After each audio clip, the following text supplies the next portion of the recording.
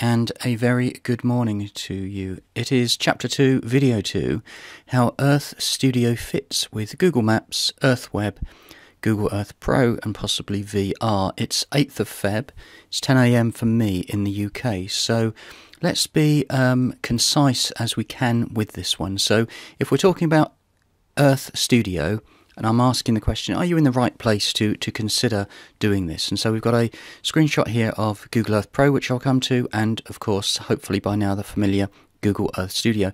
There's a ton of links here, and my tip is that look for something that has Earth in the title, and there are 3 blue ones there.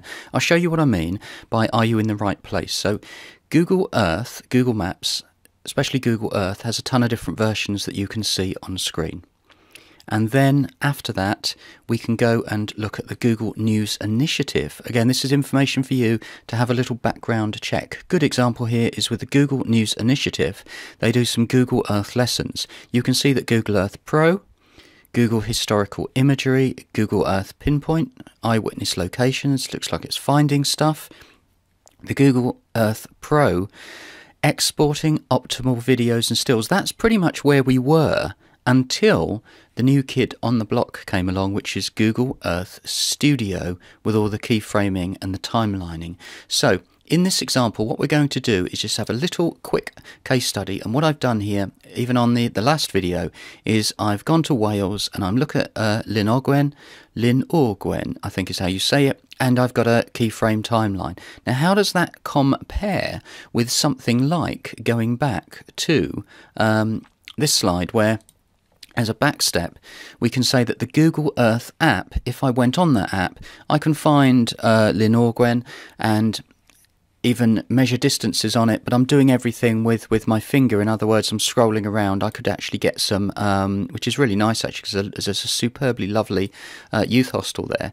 Let's bring that to the front. This is why I love doing it like this, because what we can do is I can just edit as I go and edit as I talk. So in other words, you've got this lovely slate-roofed youth hostel here, and it's a nice place. But the point of it is that if I was on the mobile app and I was going along and I was scrolling around and I could find it and I could even measure things, that's all well and good.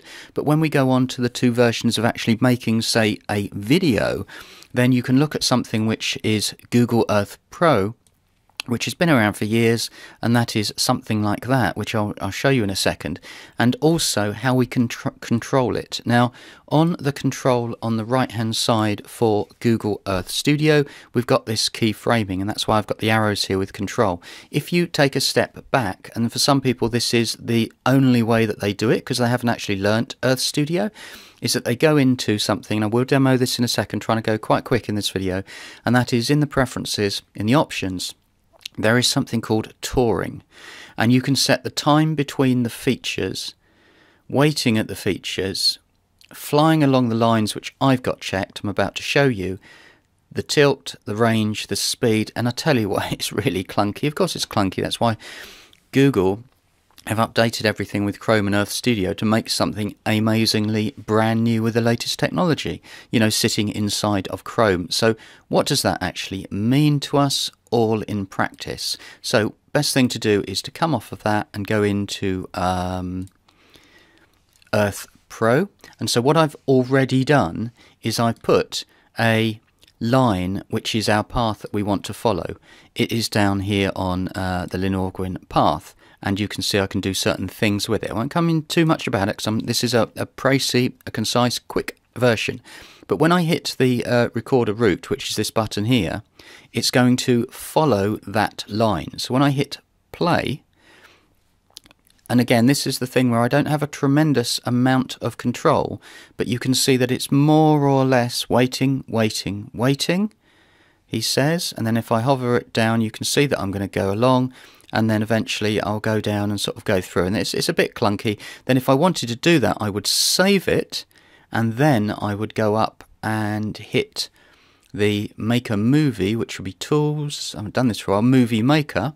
And then when you hit Movie Maker, it says, what do I want to do? I want to do it from a save tour. These are the frames. This is how many frames a second.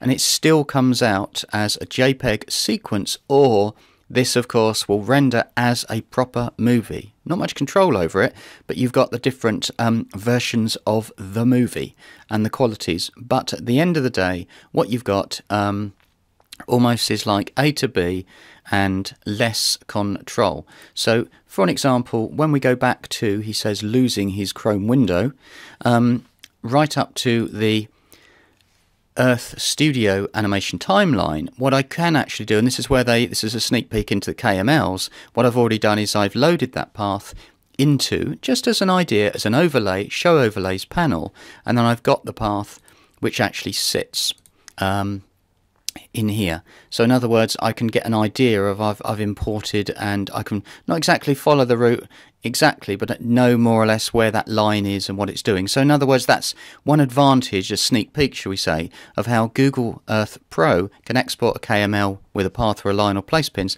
and put them into this Earth Studio. I would say that the objective here, and it's really important that I stop now and talk about the objective of this video, is just a little tiny look, shall we say, the thin end of the wedge of how Earth Studio fits with Google Maps, Earth Web, Pro, even VR. Remember, you go down to just scrolling around, and then we can eventually start to make something. I'll put the links into all these different boxes because I know that there's a lot of people, or not a lot, it's quite a few people are still using Earth Pro.